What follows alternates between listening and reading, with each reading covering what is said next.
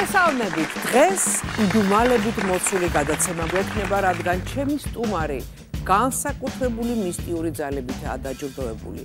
ის ამტკიცებს, რომ ხედავს მომავალს და შეუძლია ადამიანის ხასიათი მასთან უბრალო შეხებითა და ერთი კითხვის დასმით ამოიცნოს. მიუხედავად იმისა, რომ თავის დროზე მაყურებელს თავის სექსუალური მერლინ მონროს იმიჯით გააცნო, ამ სექსუალობისა და სინაზის მიღმა უაღრესად ძლიერი და მიზანდასახული ქალი დგას. უმშვენიერესი მარიამ ციმინტია, ფარული კონვერტის სტუმარი. გამარჯობა მარიამ. ძალიან მიხარია რომ მოხვედი გადაცემაში და კიდე რაღაცებიც მოგიტანია თან, საჭირო ვნივთებია. ამ გადაცემაში ჩვენ შენი ყველანაირი ნიჭები უნდა აღმოვაჩინოთ. მაგრამ სანამ აქამდე მივალთ, ვნახოთ თემები ეკრანზე. კი ბატონო. ძალადობის მსხვერპლი. პრაქტიკული მაგია. მერლინ მონროს იმიჯით. სხვის ოჯახში. ადამიანი მისტიკური ძალით. აი, ასეთი თემები შეეცა შენი ცხოვრებიდან, ჩვენ არაფერში არ შემწდარვართ და ერთი სული მაქვს, შენი თავი უფრო ახლოს გავაცნო ჩვენს მაყურებელს. დააჭირე ღილაკს ხელი.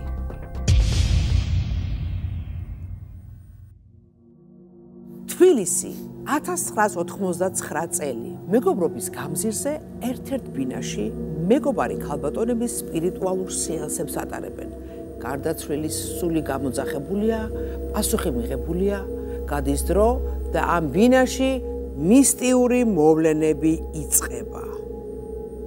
მარიამ, ვინ აკეთებდა ამ მისტიურ სპირიტუალურ სეანსებს? დედა ჩემის დაქალი და დედიკო. კი. ნუ როგორც ახალგაზრდები, ხო მე მგონი ყველა ახალგაზრდას საინტერესოა პარალელური სამყარო და ასე შემდეგ და ესეთ ეგონათ რომ თამაშობდნენ. მოდი გამოვიძახოთ, იმიტომ რომ გამოცდებს აბარებდნენ და აინტერესებდათ რა შედეგები გამოცდების გულისთვის რეალურად ეგეთი რაღაცა გააკეთეს. მერე რა მოხდა? რა მოხდა და მამა ჩემს საერთოდ არ უყვარს ეს არ ჯერა პარალელური სამყაროს ეს მისტიკის საერთოდ იმიტომ რომ მამა არის ფიზიკოსი ფიზიკოსი რეალისტი მეცნიერი მეცნიერი რეალისტი კი და ძალიან აგრესიულად იყო განწყობილი ყოველთვის ამის მიმართ ესეთი აი ამ თემის მიმართ და ესე ჩუმად რაღაც გამოიძახეს ეს სული და უცებ მოვიდა მამა ჩემი და უცებ დახურეს ეს ყველაფერი თებში და დამალეს. წესი არის ის, რომ უნდა გააცილო ეს სული. როდესაც მოვიდა, უნდა უთხრა მადლობა და კარგად და ფანჯრები გააღო და მე გააცილო და დახურო. ასეთი წესია. წადი უკან და ვერ დააბრუნეს უკან. დარჩა. თურმე დარჩა და თავიდან დაიწყო ძალიან უცნაური მოვლენები. ამ პერიოდში მე ვიყავი ძალიან პატარა, სავარაუდოდ 5 წლის და 4-5 წლის. ხო და პატარა ბავშვი ძინავს, ერთ ოთახში ვიყავით. ყოველ ღამეს დაახლოებით მე ასე ვფიქრობ, იმიტომ რომ საკრალური დროა ესეთი, როდესაც იხსნება პორტალები არის 3 საათი, სავარაუდოდ ღამის 3 საათზე ეს ხდებოდა ყველაფერი, ყოველ დღე. 3 საათზე მე ყომე მე.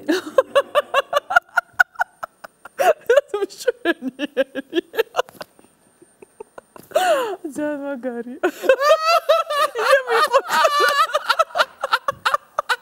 არასებობს რო არ ავდგე და მივა პიპიო. არა მაგარი.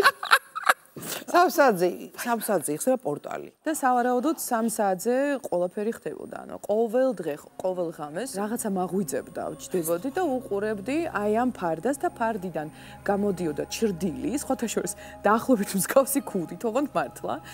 ვერ ხედავდი, თვითონ სილუეტი იყო. ვერ ხედავდი, ვერც სახეს, ვერ მოგატყუებ ახლა რეალურად და რაღაც აი ანათებ თვალებივით აი რაღაც წითელი ანათებდა და ეს ჩრდილი მელაპარაკებოდა ოღონდ როგორ იცი აი რაღაც აზრები მომდიოდა თავში ტელეპათიით ასე და მეუბნებოდა ეხლა დაწექიო და დედა შენი არ გააღვიძო თორე მოგკლაო და ვიმე ხო და მოდიოდა ახლოს ჩემთან და თვალებზე მადებდა ხელს აი ამ ჩრდილს თუ ცივი იყო საშინლად და თიშავდა მაძინებდა და ყოველ ღამე მასე მე უკვე როდესაც ვებრძოდი იმიტომ რომ რაღაც მებრძოლე სულის ვიყავი ბავშვობიდან ვცდილობდი რომ დედა დამეძახა და ვერ ვლაპარაკობდით დედა მინდოდა და მაშინებდა რაღაც იმის ეშმაკები, ნუ ბავშვს როგორ უნდა შეაშინო ხა რაღაც. სულ პანიკა, მე ვეღარ მოვითმინე და დედა ჩემს ერთხელ ვუთხარი, დედა თქო დილით, აი ეს ვერ ვიძინებდი, ხვდები? რაცა ძალიან გათიშული ვიყავი ბავშვიც რომ მაცმევდა რა გჭირსო მეკითხებოდა მარიამ დედა ჩემი და ცუდად ვიყავ, მეშინოდა რომ ეთქვა. და მშვენიერ დღეს გადავწყვიტე, ვუთხარი რომ ასე ღამე მოდის ვიღაც ბიძია ჩემთან, ნუ ბავშვი როგორ შეიძლება თქვას, ხო? ვიღაც ბიძია, ფარდიდან გამოდის, შავია, შავი ქუდია ფარია და მაშინებს და მეუბნება რომ მომკლავს და დედა ჩემი გათეთრდა. და ამასობაში რა ხდება? რეალურად. პატარა ბინა იყო ერთოთახიანი, წარმოგიდგენ ერთოთახში ვიწაკით ყველა. და დედა ჩემ დაზე იყო ფეხუძიმეთ. ხო და ყოველ ღამის 3 საათზე თურმე სამზარეულოში რაღაც ჭურჭლის თამაში იწყებოდა, რაღაც ციკ ხმაური და მე მამა ჩემს აღვიძებდა, კირილე.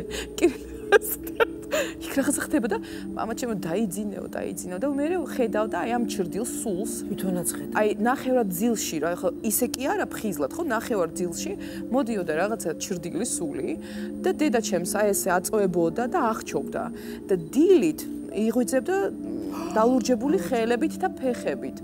და მამა ჩემი მე უკვე რაღაც ეჭვში იყო ხო რაღაცა რა. ვირკაცი მოდის ღამე და რა ხდება და მე დედა ჩემი მოუყვა მამა ჩემს. მამა ჩემმაც რაღაც დაფიქრდა მამა ჩემი ხო ასეთ სიტუაციაზე და ღამე არ დაუძინია და მამა ჩემსაც გაუგია იგივე ან ჭურჭელი დადიო ხმა იყო უბრალოდ სამზარეულოში შემოვდიოდ და აღარ იყო არაფერი. ჩვენ გამოვიძახეთ ვიღაც ქალბატონი იყო მოხუცი თავის ბალახეულობით მოვიდა და მე მამაო გამოვიძახებთ სამჯერ გამოიძახეთ მამაო და მამამ ვაკურთხა სიტუაციას. სხვათაშორის კი. კიდევ ერთი ისტორია არის, ვიღაც ქალბატონი მოვიდა შენთან 8 წლის ასაკში და რაღაცა მესიჯი მოგცა. კი. იყო. ასეთი შემთხვევა, გარეთ ვიყავით, წეინო ზაფხული იყო, ბავშვებთან თამაშობდი და მოდის ქალბატონი, უცნაური ტანსაცმელი ეცვა, იმ პერიოდისთვისაც კი, რაღაცა გრძელი ქვედა ბოლო, ნაცრისფერი, რაღაც თავსაფარი ქონდა, თეთრი, უცნაური იყო ერთი სიტყვით. სახელით დამიძახა მარიამიო. ეგ გამიკვირდა, სხვა დღემდე ვიხსენებ და ვფიქრობ სახელი საიდან უნდა ცოდნოდა ჩემი სახელი, არ ვიცნობდი ამ ქალბატონს და მარიამი მოდიო ჩემთან და ბავშვებთან თამაშობ მოვტრიალდი და მივედი ამ ქალბატონთან. დამიჯდა ესა და მე კითხება სრულიად როგორც იყო გეუბნები, იცი ვინ არის ღმერთი? მე ვთხარი არ ვიციო ჯერ და დედა შენიო და მამა შენიო სინამდვილეში არ არიან შენი მშობლებიო მე მითხრა ისინიც არიან ღმერთის შვილებიო და შენც როგორც დედა შენი და მამა შენი ღმერთის შვილი ხარო და შენ სიკეთე უნდა მოიტანო ამ რეალობაშიო და მარიამ მაგრამ მთელი ცხოვრების მანძილზე შენ უნდა ებრძოლო აი ამ უარყოფით ძალას ნეგატიურ ძალას იმიტომ რომ უნდა შენი თავიო აი ეს რაღაცა მითხრა და ძალიან გთხოვო სასწრაფოთო დედა შენსაც უთხარი და მამა შენს რომ მოგნათლონო რა მოვედი დედა ჩემს ეს რაღაცა ვუთხარი შენ ჩემი არა ხარ ხო და ძალიან ეწყინა მაგრამ მე ვუთხარი მომნათლეთ აუცილებლად მომნათლეთ და ბოდიშ და twins ვუბურღავდი ყოველ დღე მომნათლეთ მე რაღაც ჩაციკლული ვიყავი და რომ მომნათლეს რა შეიცვალა ისეთი გრძნობა მქონდა ახლა დაბადებული რო ხარ და უბედნიერესი ადამიანი ყოფილა ორჯერ ცხოვრებაში, როდესაც ბავშვი გავაჩინე და როდესაც მომნათლეს მე მგონა. ასლაპარაკო. როდის დაგეწყო აი წინასწარმეტყველური ხილვები უკვე? ბავშვობიდან. სხვათა შორის ბავშვობიდან დამეწყო, აი იმ პერიოდიდან, როდესაც აი ეს ქალბატონი შემხედა, პატარ-პატარა ხოთი მისტიურ რაღაცები გემართება, მაგრამ ვერ აღიქვავ ამას და მე მატარეს ენცეფალოგრამებსაც ილებდნენ, ხო, იმიტომ რომ უცნაურად ვიქცეოდი, ლუნატიზმიც მახასიათებდა, ძალიან ისეთი გადაჭარბებული არა, მაგრამ ლუნატიზმი მქონდა და ეშინოდა დედა ჩემს და არა, აი ეს ენცეფალოგრამით ყველაფერი სწორია, ბავშვი ნორმალურია და დააფიქსირეს, როდესაც რაღაცებს ღამღამობით ვდგები და ვამბობ, არა უბრალოდ ვამბობ. აი შეიძლება სამომავლოდ ვარ მეორე დღისთვის, ჩემ მშობლებისთვის, რომ ფრთხილად იყვნენ და ასე შემდეგ.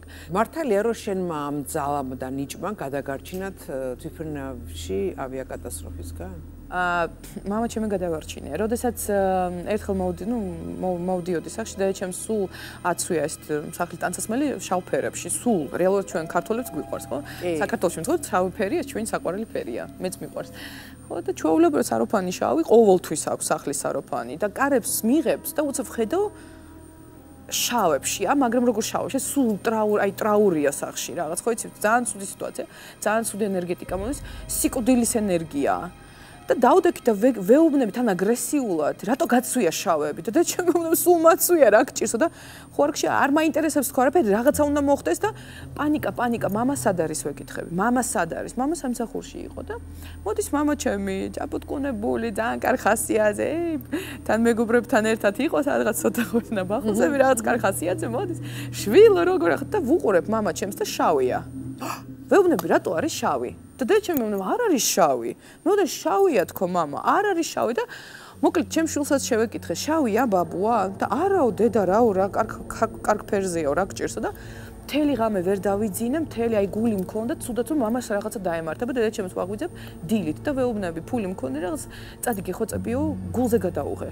კარგი ჩაოს მამა ჩემსაც თანაშინია ექიმებს არ წავალ სად მშვენივრად ვარ კარგად არ ჩაი დალია ყავა დალია რაღაც მოთხეთ სასწრაფოდ წადით და აი როგორც კი წავიდნენ მივიდნენ ექიმთან რაღაც რიგში იჯდნენ დაჯდა დაწვა აი ესე დაიწყეს გაკეთება და ამავე დროს აი ამ გაკეთების დროს ინფარქტმა დაარტყა თან ისეთი ინფარქტი იყო მან არ ვიცი ახლა ექიმი არა ვარ რაღაცა ძალიან და იქვე რო არ ყოფილიყოს ექიმი იმ მომენტში ხო ვერ გადაარჩენდა და სასწრაფოდ გააკანეს ოპერაციაზე შუნტი დაჭირდა ის რაღაც სტენტირება გააკეთე სასწრაფოდ კარგი მოდი ვნახოთ ამ თემის პირველი 300 ლარიანი კითხვა დამავიწყდა რომ გადაცემაში ხარ სტუმრად კი ბატონო ექსტრასენსებსა და მედიუმებზე არის ძალიან ბევრი ფილმი გადაღებული და სერიალი ერთ-ერთი ყველაზე პოპულარული სერიალია მედიუმი, რომელიც დარწმუნებული ვარ ნანახი გაქვს.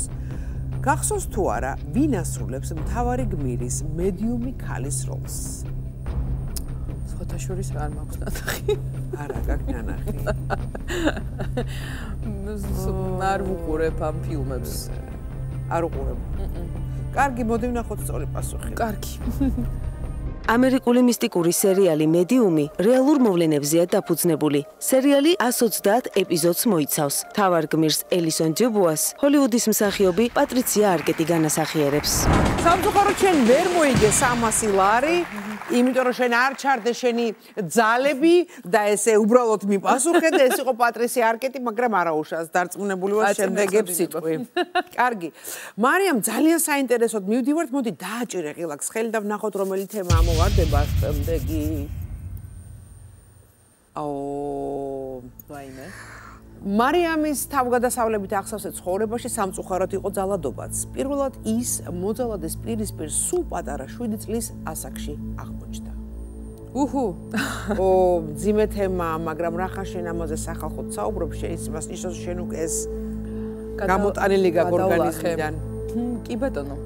ძალიან ესეთი კარგ ოჯახში გაზრდილი ბავშვი რაღაც ხო იცი ვენდობოდი ყველა ადამიანს მეგონა რომ ძალიან ესეთ სამყაროში ვცხოვრობ სადაც ყველა კარგია და კეთილია და თუმცა ასე არ ყოფილა ერთხელ დედაჩემმა მთხოვა მაღაზიაში მით უმეტეს ჩვენ ვიყავით პირველ სართულზე ვცხოვრობდით და ძალიან ახლოს იყო მაღაზია წავედი მაღაზიაში ხო და უკან რომ ბრუნდებოდი რაღაც კაცი იდგა მახსოვს თეთრი პლაში ეცვა ყველაფერი კარგად მახსოვს სხვათა შორის სახეც და აი სუნიც დღემდე ამ საპონს ვეღარ ვიტან საპნის სუნი ასდიოდა საპნის სუნი ალბათ ხელები ქონდა დაბანილი თუ რა სახე ქონდა დაბანილი არ ვიცი ვერ გეტყვი მაგრამ დღემდე აი ამის შემდეგ ამ საპონს ამ ხას ვარდების და რაღაც ნერვს ვერ ვიტან დამიძახა, ოღონდ სახელით რა თქმა უნდა, არა უკაცრავად გოგონან და მოტრიალდი რაღაც კი ბატონო გისმენთ და ძალიან ცუდად ვარო ფეხი მტკივაო და დედაჩემს ფული უნდა ავიტანო და ვერ ავდივარო.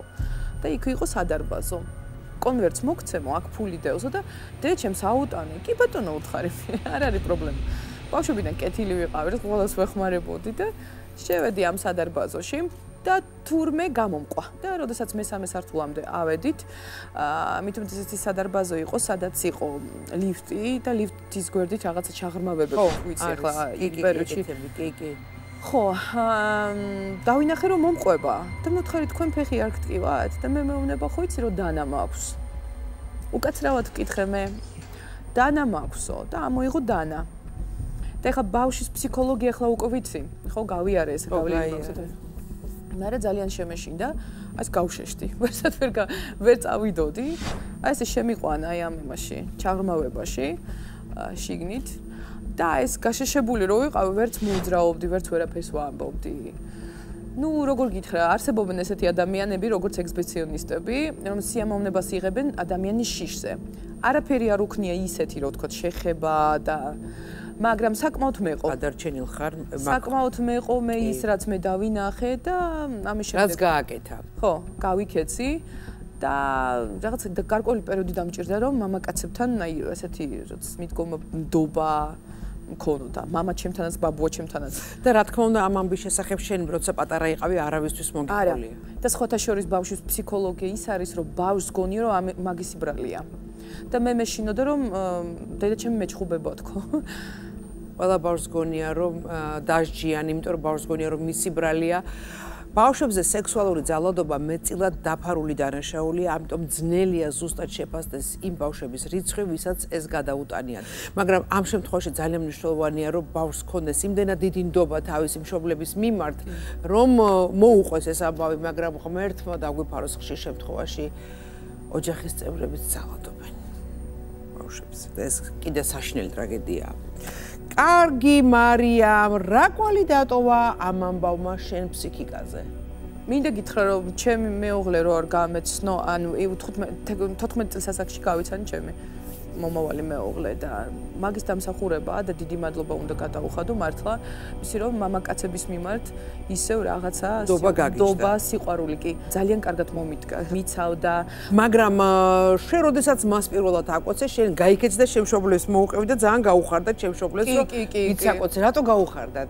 გაუხარდათ, იმიტომ რომ ძალიან აგრესიულად ვიყავი მამაკაცების მიმართ განწყობილი და რაღაც ქონდათ ეჭვი, რომ შეიძლება ჩვენი მარიამი სულ სხვა მხარეს გადავა, ასე ვთქვათ, ხო? არ გადახვედი იმ მხარეს? არ გადავა, მაგრამ სიძლიერე მაინც დამრჩა. თუ რაღაც ჩემ პოზიციებს ყოველთვის ვიცავ და ამიტომ ურთიერთობაშიც ძალიან ძლიერი პიროვნება ვარ. მაგრამ ამ ამბის მერე გავა რამოდენიმე წელი და შენ უკვე შენი ოჯახის წევრებთან ერთად 4 მოძალადის პირისპირ აღმოჩნდები. რა მოხდა? კი. ეს იყო 2 იანვარი, ბედობა. წარმოიდგინე. ახალი წლების შემდეგ ვიყავით ბაბუასთან და ბებიასთან, სუფრაზე ვიჩექით რაღაც და წამოვედით სახში. რაღაც ემოციური ვიყავი იმ საღამოს და დედაჩემს ვთქვი, მოდი ნინო დავტოვოთ თქო. მე მინდა ნინო დავტოვოთ. და რატო? არა, მინდა დავტოვოთ. რაღაც მინდოდა, მეშინოდა, რაღაცის მეშინოდა, ვერ ხვდებოდი რის. და წამოვედით სახში და როდესაც უკვე ბრუნდებოდით სახში, წერტილზე ცხოვრობდით, ზუგდიდის ქუჩაზე და კუთხეში სიბნელეში იმ პერიოდში ხო იცი ყველგან სიბნელე იყო რა პერიოდი რა შუქი რომ მოდიდა ჰო რაღაც ვიხარო და მოვიდა ხო მაგრამ ჩვენ კარხასიაძე ვიყავით ხუმრობდით ესეთი იდილია ოჯახური იდილია ქონდა უცებ მესმის დედაჩემის კივილი და მე ყოველთვის წინ მივდიოდი მიყვარდა წინ წავალ წინ კარებს გავახებ და მესმის დედაჩემის კივილი წივილი მოტრიალდი და როგორც ფილმებში აი კინოში ხო ის შენელებული კადრით ხედავ იმიტომ რომ შოქში ვარდები ამასობაში დედაჩემი ებრძვის ეს ერთი კაცი ვიღაცა დგას ატასზე თუ რაღაცა იყო უყურებს მოდის ვინმე თუ არა მეორესთან ერთად მესამესთან ერთად უბრალოდ მამაჩემი კოტრიალობს მიწაზე უტყავენ ერთმანეთს და მეოთხე დედაჩემის ჩანთას იმაშუა ხსნის ხო ფერთხავს და მე აი ჯერ შენელებული კადრებით ნახევარი არ მახსოვს ისეთი შოკი მქონდა მიღებული მაგრამ აზერზე მოვედი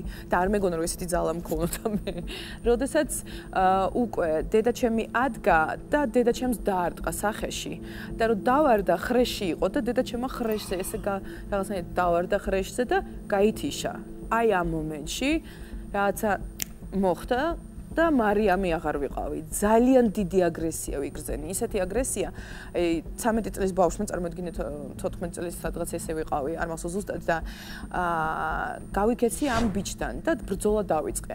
ვებრძოდი, დამარტყა სამჯერ სახეში. ძელი თმა მქონდა და ამ თმაში ესე დამატრიალა და ხესთან მიმაგდო.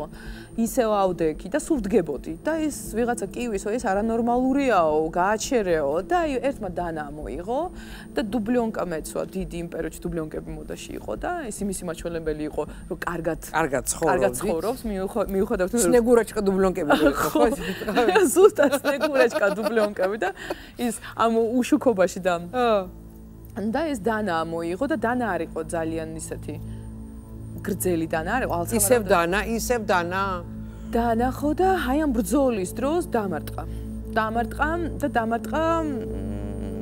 ეგ უკან შრამი დღემდე მაქვს და ხო და ვერ ვიგდენი ვერაფერი სიმართლე მოგითხრა ისეთ აფექტში ვიყავი და მამა ჩემის ჩასიხსხლიანებული დავინახე ისე ბრძოლა დავიწყე ჩავარტყი მეც რამოდენიმე ჯერ ნუ მოკლედ ვურტყავდით ერთმანეთს ესე ვურტყავ 13 წელსაკში საიდან ასეთი ძალა და ერთადერთი მახსოვს აი მე აიღო განამუშტით აი ესე ხელით ხო იცი და აზრზე მოვედი და რომ მოვედი აზრზე მივხვდი რა ხდება და უკვე შიშის გრძნობა მქონდა გავიქეცი და ჯიხური იყო პატარა ჯიხური და ვიღაც ქალბატონი ყიდდა სიგარეტს და ვიღაც ბიჭი იდგა მანდ ყიდულობდა ამ სიგარეტს მე გავიცანი და მე კარგი ბიჭი აღმოჩნდა მე პოლიციელი ყოფილა თურმე მაგრამ სახლის ფორმით იარაღი ქონდა და უთხარი რომ ესეთი რაღაც ამბავი ხდება და გამოიქცა ჩემთან ერთად და ესროდა ანუ გაიქცნენ და მთელი ამბები მე სახში მივედით შენ ჩასისხლიანებული მე 2-3 თვე მკურნალობდი იმიტომ რომ სკოლაში რომ მოვდიოდი ჩავარდებოდი სადღაც ჩემში სადღაც გონებაში ვიხსენებდი აი მომენტებს და ნახევარი არ მახსოვდა რას ლაპარაკობდი რას ვამბობდი არ მახსოვდა რომ ის ვცემდი მე ნელ-ნელა მეხსიერება მოვიდა და ეს სპაზმები მემართებოდა ხოლმე და ჩვენი მეზობლები აღმოჩნდნენ 2 ბიჭი იყო ჩვენი მეზობელი მე გავიხსენე და 2 იყო იურისტის შვილი რომელიც გვითხრეს არ დაიჭერეს ხო გვითხრეს დააფარეს უკაცრავად დიდი ბოდიშიო აი ეგეთი რაღაცა იყო ლაპარაკობ ამ ამბავმა კიდევ უფრო მეტად გაგაძლიერა კი მოკლედ რო ამბობენ რაც არ კლავს გვაძლიერებს ფაქტის სახეზეა კარგი მოდი ვნახოთ ამ თემის შემდეგი 300-ლარიანი კითხვა 2017 წელს ერთმა ბლოგერმა სასკოლო პროექტისთვის გადაიღო მოკლემეტრაჟიანი ფილმი ძალადობის წინააღმდეგ Say No to Violence, სადაც მთავარ როლს შენ ასრულებ. გახსოვს თუ არა, რომელი ცნობილი კომპოზიტორის ნაწარმოები გასდევს ფილმს ფონად? ჩაიკოვსკის მეგონი. მოდი ვნახოთ სწორი პასუხი.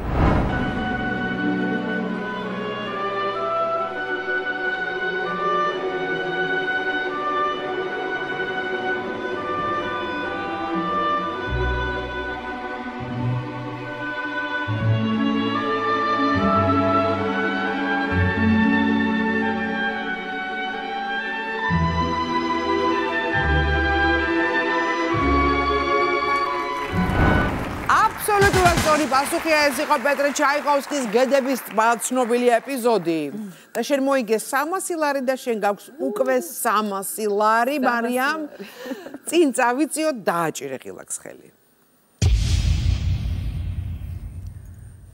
მერლინ მონროს იმიჯი პროფესიით მხატვარი მარიამ ციმინტია საზოგადოებამ მერლინ მონროს იმიჯით გაიცნო კი ბატონო. საიდან ეს იმიჯი, საიდან მოგაფიქრდა, შეთვითონ მოიფიქრე თუ ვიღაცა მიგითითა?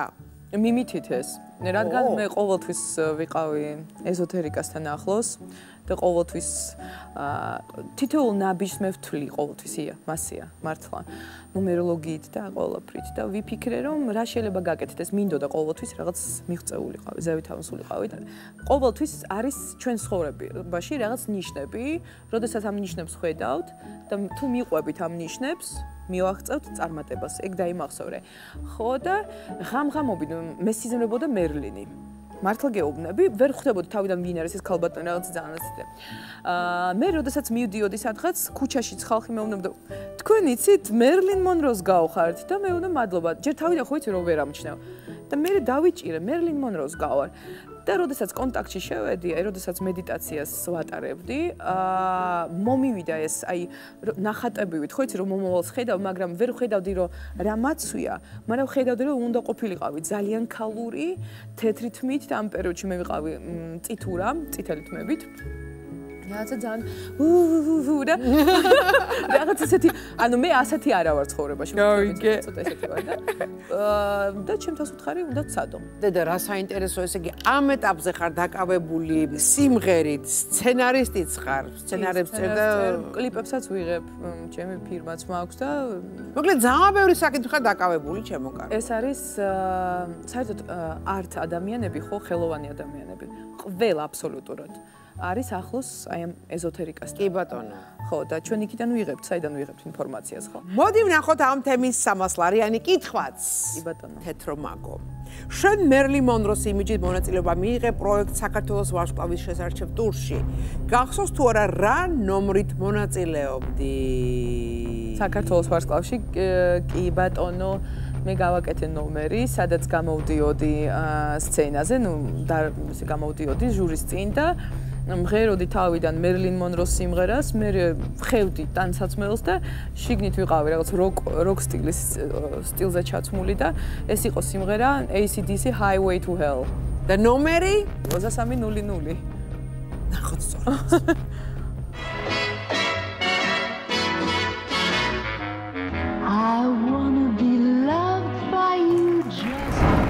აბსოლუტურად სწორი პასუხია, ეს იყო 23:00 და შენ მოიგე 300 ლარი და შენ ჯამში გაქვს 600 ლარი. მოდი წინ წავიწიოთ, მარიამ დააჭირე ხილოხს ხელი.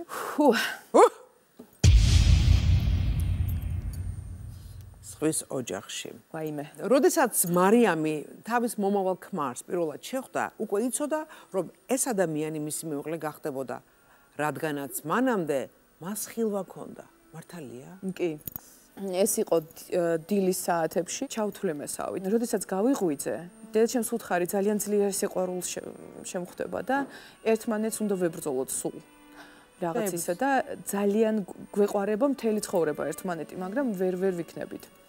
და წინასწარ იცოდი, რომ თქვენი შეუღლება იქნებოდა ძალიან რთული. იყო ძალიან დიდი სიყვარული. აი ხო იცი რომ შენთანაც ცუდათა ვარ, უშენოთაც ცუდათა ვარ და აი ორივე დატანჯულები ვიყავით ერთმანეთის მიმართ ძალიან. ისიც იყო ძალიან ემოციური, გასაგებია, მეც ემოციური. ეს ადამიანი ძალადობდა შენზე ფიზიკურად? უფრო იცი როგორ არის? არა, მე ვიტყოდი ეს ადამიანი მე ვიყავი ძალადობის მსხვერპლი, მაგრამ აქ სხვა ძალადობაზეა საუბარი. ეს არის ფსიქოლოგიური ძალადობა. ეს არის ყველაზე ძლიერი ძალადობა ჩემი აზრით. მას ლაპარაკობ და მიუხედავად ამ ყველაფრისა, შენ ესე იგი შენ ხილვას უჯერებდი და შენ მაინც გადახვედი ქმრის ოჯახში საცხოვრებლად. კი, იმიტომ რომ იცი როგორ არის, ეს ციკლი უნდა დასრულებულიყო. ციკლი უნდა დასრულებულიყო და ჩვენ ცხოვრობთ ისე როგორ აგიხსნა ვირტუალურ სამყაროში წარმოედგინე. ყველა ადამიანისთვის რაღაცა სცენარი დაწერილი, ხო? და ამ სცენარის მიხედვით უნდა ყოფილიყავი მე. და ის ხალხი, რომელიც აი ვთქვათ, ჩემს ცხოვრებაში დაუშვათ ცუდი რაღაცა გამიკეთა, სინამდვილეში ასეთი ცუდიც არ არის. მაგაშია საქმე, მაგრამ ჩემ მიმართებაში უნდა ყოფილიყო მასე. იმიტომ რომ წინა ცხოვრებაში ხო მე რაღაცა დაუშავე ამ ხალხს და პირიქით აი ეხლა ძალიან კარგად ავართ, მაგრამ ძალიან დიდი მადლობა ყველაფერს, რაც მე მქონდა, უარყოფითი და დადებითიც, მე არ ვიქნებოდი აქ და არ ვიქნებოდი ასეთი ძლიერი როგორც მე ვარ. ოჯახ. რამდენი წლისაა შენი ქალიშვილი? ჩემი ქალიშვილი გახდა 16 წლის. რას ლაპარაკობ?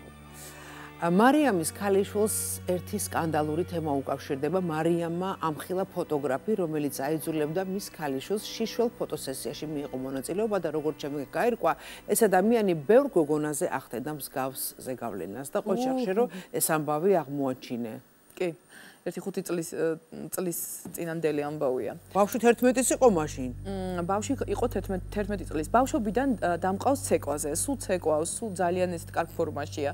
ერთხელ მოკლედ ერთი სიტყვით, როდესაც გავხდი ეს მერლინი და ცნობადი როგორც მერლინი, დავიწყე ესეთ ტუსოვკეზე სიარული და მერლინის ფორმით, ხო, ეს რეტრო სტილით, რომელიც ძალიან მომწონდა და მიყვარდა.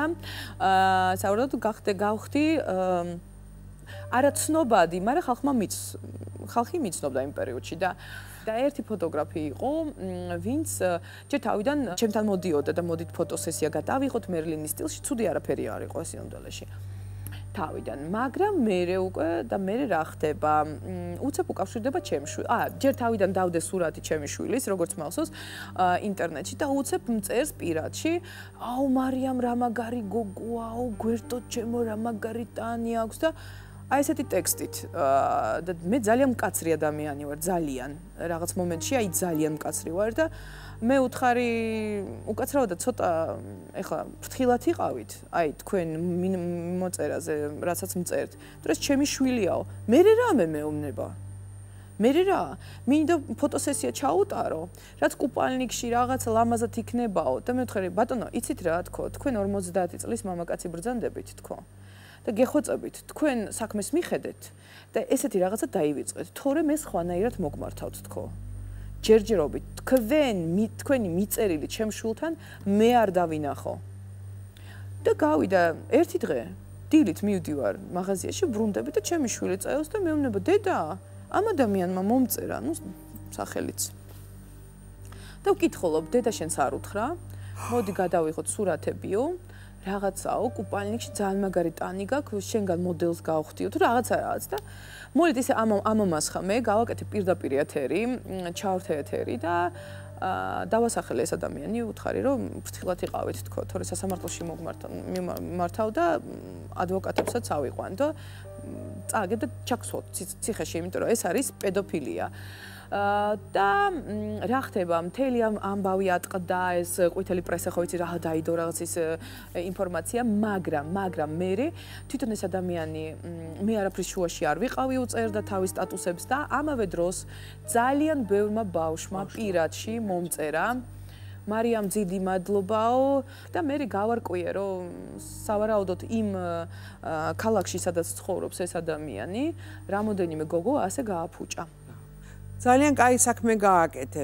აგძელებს ეს ფოტოგრაფი თავის საქმეს? არა, მე უთხარი, მე თქვენ დაგბლოკავთ საერთოდ ამ სფეროში და დავბლოკე. აჩაღ მარიამ, მოდი ვნახოთ ამ თემის 300 ლარიანი კითხვა.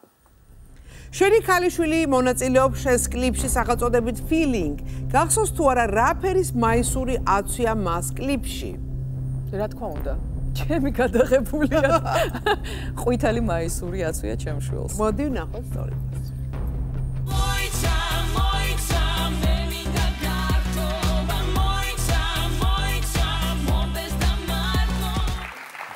აბსოლუტურად სწორი პასუხია და ეს არის ყვითელი მაისური, შენ გაქვს 300 ლარი და შენ ჯამში გაქვს უკვე ჩემო კარგო 900 ლარი. ბოლო თემა დარჩა და ყველაზე საინტერესო. დააჭირე ხილაკს ხელი.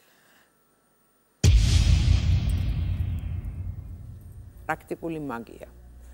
ბევრმა ალბათ არ იცის, რომ მარიამმა სულ ეხლა ხანს მონაწილეობა მიიღო რუსულ პროექტში ექსტრასენსთა ბრძოლაში, სადაც მეორე ადგილზე გავიდა.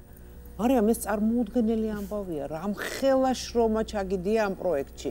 მე ვუყურე ამ პროექტს, ძალიან მომეწონე, ძალიან კარგად იასპარეზე, მინდა გითხრა და დარწმუნებული იყავი, რომ პირველ ადგილზე გახვიდოდი? რა თქმა უნდა. საერთოდ მე ვთვლი, რომ მაინც პირველ ადგილზე ვარ. ჩემი აზრით საქართველოს მაინც არ მოაგებინებდნენ და პირველ ადგილს არ მისცემდნენ. ნუ გარკვეული მიზეზების გამო ისე. შენ საქართველოს სახელით ასპარეზობ? საქართველოს სახელით კი ვიყავი მანდ და მთელი ამ გადაცემის განმავლობაში ვებრძოდი პირველი ადგილი უნდა ავიღო და ვხედავდი მაგასაც. მაგრამ რაღაც აი ამ ბოლო დროს სიმართლე გითხრათ ძალიან დაღლილი ვიყავი. გადაღლილი ფსიქოლოგიურად მე აქ ჩამოვედი სამკურნალოდ.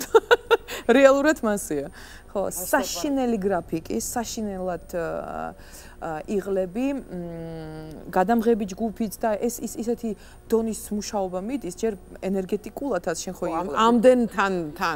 მე ბრძოლები მიდის ერთმანეთში, რომ შენი ინტრიგები, რა თქმა უნდა. ეხლა შენ მე გიზი ვარ წინ, მე მაინც მინდა რომ რაღაცები მითხრა ჩემ შესახებ. წარსულიდან, ან მომავლიდან, ან ახლანდლიდან რაც გინდა ის თქვი. პრაქტიკაზე გადავიდეთ. გადავიდეთ პრაქტიკაზე, მაგრამ რო გადაგამოწმო შეიძლება? მოვძანდით.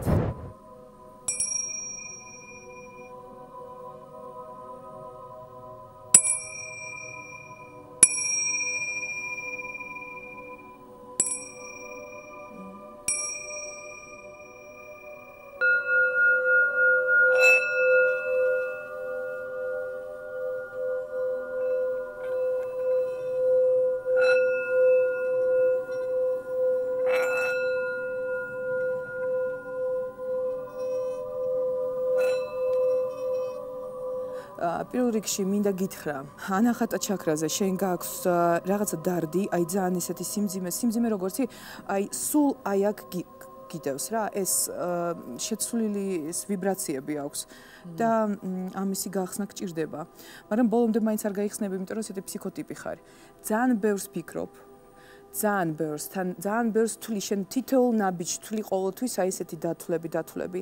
მე მინდა გითხრა, ძალიან კარგი ენერგეტიკა აი ამ ადგილის ერთადერთი აი ამ ქალური სფეროს აი აქ რაღაცა დისკომფორტს გრძნობ ამ ბოლო დროს, ასე ვთქვათ. და გითხარით კლიმაქსი დამეწყო მეთქი. არა. კლიმაქსი დამეწყო. დანარჩენზე მე და შენ ცალკე ვისაუბროთ. კი ბატონო. მარიამ, ახლა კი შედარებით რთული დავალება უნდა მოგცე. მაშასე, შირმის უკან არის ადამიანი. მეტნაკლებად ცნობილი პიროვნება არის, ჩვენი სპეციალურად მოვიწვიეთ ამ გადაცემისთვის. მე მინდა შენი ნიჭი გამოიყენო. დარწმუნებული ვარ, რომ მსგავსი დავალება შენ შეგისრულებია ექსტრასენსთა ბრძოლაში და მინდა მთელი შენი ნიჭის გამოყენებით დაგვიხასიათო ეს პიროვნება, ქალია თუ მამაკაცია, როგორი ენერგეტიკის მატარებელია და მოგვიყვე ყველაფერი მის შესახებ. კარგი. 2 ქუდიანი და 1 კუდიანი.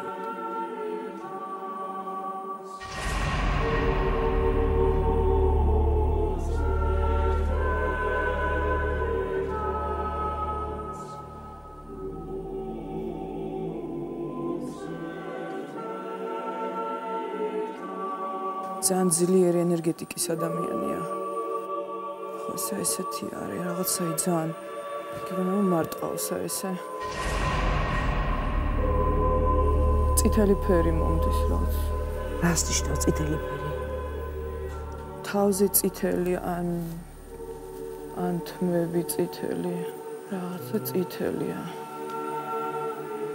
აი სიძლიერეს ენერგია მომდის რაღაც. ვიტყოდი ბიჭია თქო, მაგრამ ამავე დროს ძალიან აი ესეთი რაღაცა აი ქალური, რა ვთქვი, სექსუალური ენერგეტიკა, რაღაც ძალიან ეპოტაჟური თუ აი რაღაცა ძალიან დიდი დარდი გულთან აქვს. ბევრ ამას არ ამბობს და სხვათა შორის ძალიან ახლოსაც არ უშვებს თავის სულთან ადამიანებს. ბავშვი არის აი ნიჭით დაჯილდოებული.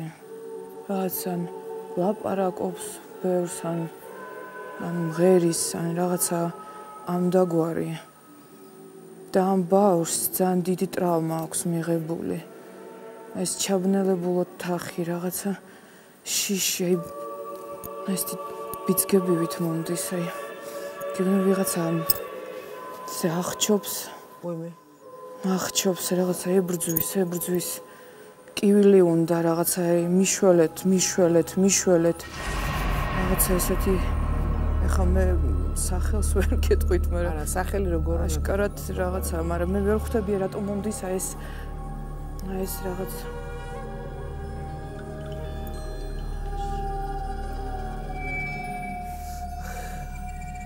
აი მე ვლაპარაკობ რაღაცა ძალიან აღელვებული ვარ, აი მაჩვენეთ ვინ არის ეს. გამოდით თუ შეიძლება შირმის უკან ვინ ხართ?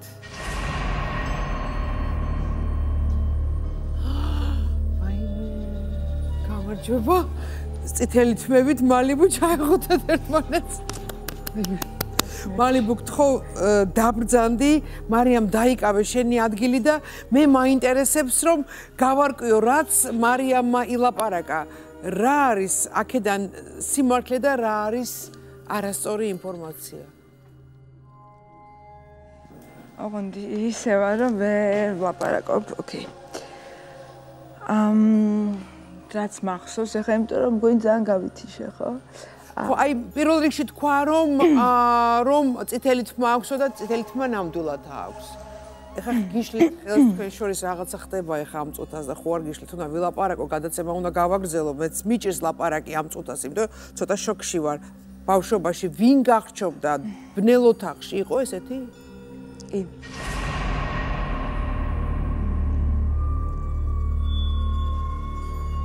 ესა ძალიან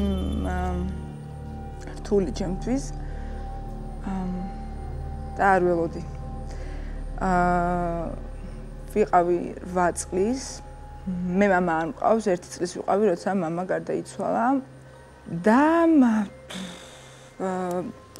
ბავშვობაში მე მქონდა მამა მეზღვაური იყო და მისგან ჩამოტანილი ოქროს ყელსაბამი, ცეპი, რადგან მამა გარდაიცვალა.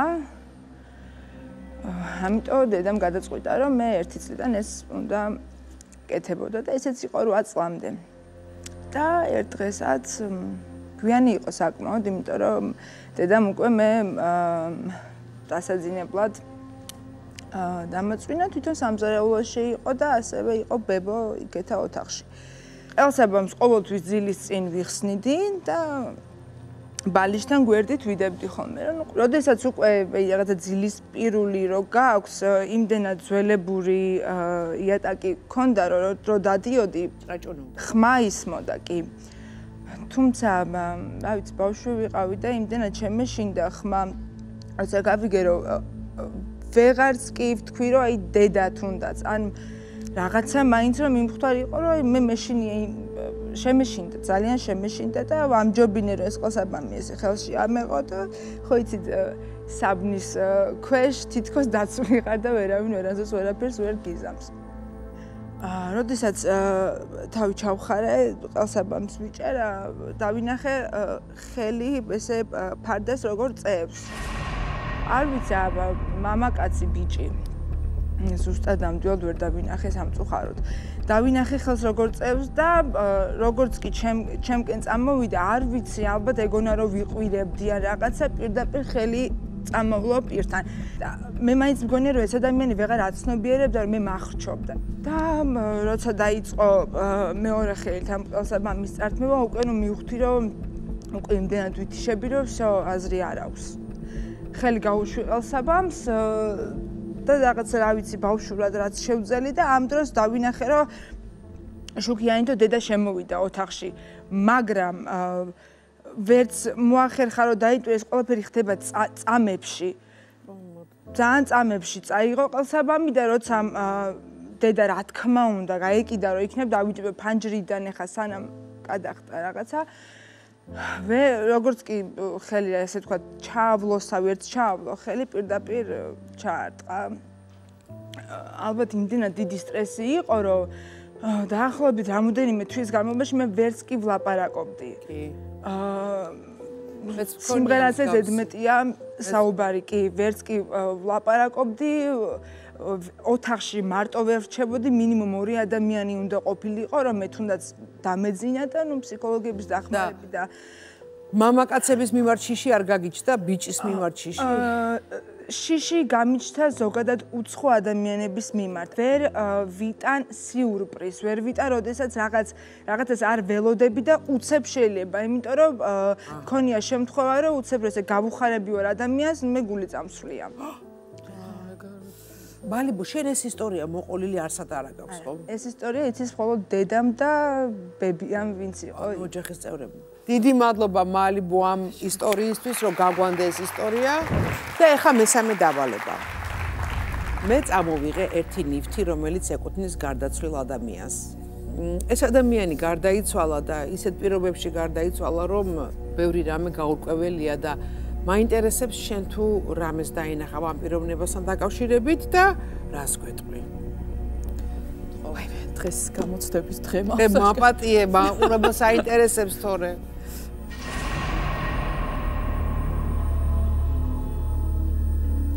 ნუ რომ ეხლა თავისთავად ეს ქალის ნივთი არ არის, ეს მამაკაცის ნივთია. რაღაც ისეთი ემოციური მამაკაცი იყო. რაც პერიოდულად ემოციური ესეთი.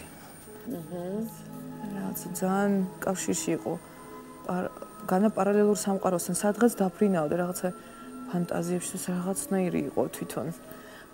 იცი როგორ არის, აი რთული პიროვნება ვიტყოდი, მაგრამ რთულად მოწყობილი ფსიქიკის ადამიანი. აი ხათსიათები ეცვლებოდა მეგობრებთან, რაღაცას აი იდეები ქონდა, აი მინდა სადღაც წავიდე, კი. რაღაცა ჩაციკლული იყო სადღაც რაღაც წასვლაზე. იყო ეს გზა. იყო და შენთან რაღაც კავშირია, ენერგეტიკული კავშირი. როგორც აი სიყვარული გაკავშირებს ამ ადამიანთან და ამ ადამიანის მიმართაც აი ეს არის როგორც ერთმანეთი გიყვართ, მაგრამ რაღაცა როგორც გავხართ ერთმანეთს ბევრ ამაში რაღაცა დაკავშირებული. გეტყვი მაშინ, ჩემი ძმა იყო. ძალიან გავდა სახეზე. სულ შაყიროდა რომ მე ვარო ია ოღონდ ნასოსით რომ გაბერო, ცოტა მსუქანი იყო ჩემზე. და მართლა გზაზე ქონდა გართულება და გზაზე უნდა წასვლა და წავიდა კიდევაც და აი რა მოკლედ გოაში უნდა წასვლა ინდოეთში და იქ რო წავიდა იქ დაიღუპა და მაინტერესებს აი რა შეგრძნებები ქონდა, რა იყო აი თუ ხედავ ამ ყველაფერს. რაღაცა იცი როგორ არის აი ხო ვთქვი რომ რთული პიროვნება თვითონ ხასიათით განაცუდია ძალიან კეთილი იყო აი ვხედა ძალიან კეთილი ძალიან და მოსიყვარული რაღაცა ძიმი აი სულ რაღაც ესეთი იყო აი სულ ფიქრობდა იმ სამყაროზე აინტერესებდა ის სამყარო რაღაც აი კავშირი რაღაც იმასთან ყოფილიყო და ვხედავ რომ იქიდან სადღაც იყო ერთი სიტყვით ხო და რაღაცა ნიფტი ჩამოტანილი აქვს როგორც აი დისკი, მუსიკა თუ რაღაცა ეგეთი მუსიკები. აი ხა არ გამაგიჟო. ეგეთი მუსიკები და ამბობს რომ აი როგორც იცი გზნობაა რომ შენ ხო აი გენატრება, სულ თავის შვილებსაც აი რაღაცა თუ პრობლემები გექნებათო აი ამ დისკის მეშვეობით რაღაცა მუსიკებია ხო იქ რაღაც აი რაღაცა გიშდები ახლა ამდაგვარი რაღაცა ამდაგვარი აი მანტრები კი ზუსტად ყვები ახლა გავგიშდები ეს იცის მარტო ეხლა ეს არ შეიძლება რომ აი თქვათ ჩვენ ჯგუფს ცოდნოდა რომ აი თქვათ ხო შეიძლება რომ წინასწარ ვიღაცამ რაღაცა გითხრა ეს იცის მარტო ოჯახის წევრობა შემიძლია რომ გარდაიცვალა ჩამოვიდა დისკი და ამულეტი და ფოტოები და ამ დისკს რომ მოусმინეთ მისი პანაშვიდები როდესაც იყო და გასვენება როდესაც იყო მოусმინეთ და აი ეგრევე მივხვდით რა სამყაროში იყო 25 ბრაჰმანი ერთად ღერის ომ და აი სასწაული იყო და ეხლა მე ის მუსიკა იმის მე არ მომის ეხლა რო ლაპარაკობს მაჟელებს არ მომისმენია იმიტომ რომ მახსენებს იმ პერიოდს და ასე იგი ჩემი ძმა ამბობს რომ თუ გინდათ ჩემთან დაკონტაქტება ამას მოусმინეთო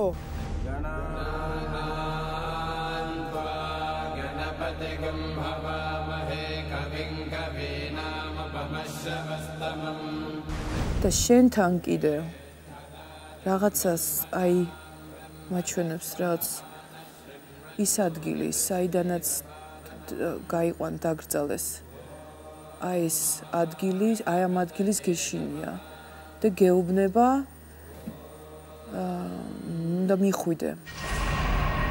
მიხვიდე იქ ეს არის შოკი მოგჩვეულებრივად ახლა არ ვიცი საქმე იმაშია რომ ჩემი ძმა რო გარდაიცვალა გამოვასვენეთ საბურთალოს ეკლესიიდან და იმის მერე გავიდა 8 წელი 9 წელი მე იმ ქუჩაზე არ გავსულვარ იმ ქუჩაზე მე აი ეს მონაკვეთი ცინცაძეს აი საბურთალოს ეს მონაკვეთი ჩემთვის არ არსებობს მე სულ აქედან უვლი გვერდს იქიდან უვლი გვერდს აი იქ საქმე რომ მინდოდეს მე იქ არ წავალ არ ვიცი რა გითხრა თავი ამტკივდა ერთი წუთით რა ცოტა ხანი რა არ შეიძლება რომ დავისვენო ცოტა ხანი ისე ველაპარაკო კარგი მოდი ვნახოთ ამ თემის შემდეგი 300 ლარიანი კითხვა იცი თუ არა რომელი ქვეყნის პროექტის ანალოგია პროექტი ექსტრასენსთა ბრძოლა რომლის რუსულ ვერსიაში შენ მონაწილეობდი საიდან წამოვიდა ფესვები ალბათ ბრიტანეთია ხო მოდი ვნახოთ ორი პასი Reality show ექსტრასენსთა ბრძოლა არის ცნობილი ბრიტანული შოუს Britain's Physics Challenge ანალოგი. პროექტის ქართული ვერსია 2000 წელს ქართველმა მაყურებელმა იხილა. აბსოლუტურად სწორი პასუხია და ეს არის British Psychic Challenge. შენ მოიგე 300 ლარი და შენ ჯამში გაქვს 1200 ლარი. ახლა კი ჩვენს ეთერში ძალიან დამსახურებული რეკლამის დროა, ჩვენ მალე დავბრუნდები და ვნახავთ ისურვებს თუ არა მარიამ ციმინტია იმ ცნობილი ქართველის ვინაობის გამხელას, რომელსაც მასზე ძალადობის მცდელობა ჰქონდა.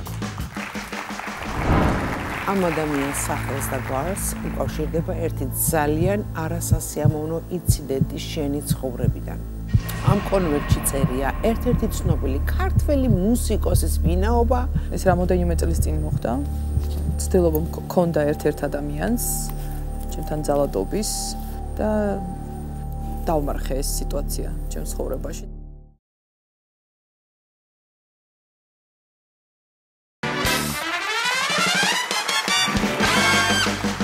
ფარული კონვერტი კვლავ ეთერშია და ჩვენ სტუმრად ყავს უმაგრესი მარიამ ციმინტია, საოცარი ადამიანი, რომელმაც ბოლო ბლოგში, ბოლო თემაზე დამცა სრულიად.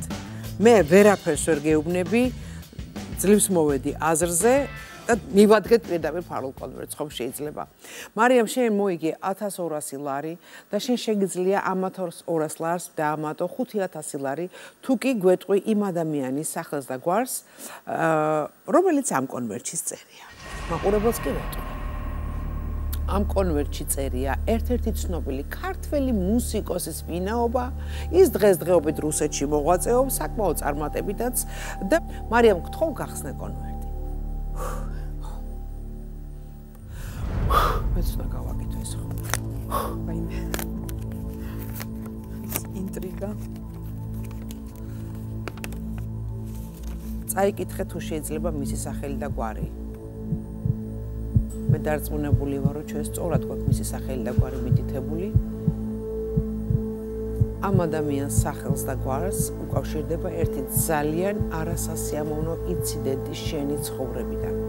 მოგუყვები თუ არა ამ ინციდენტის შესახებ და გვეტყვი თუ არა ამ ადამიანის სახელს და გვარს.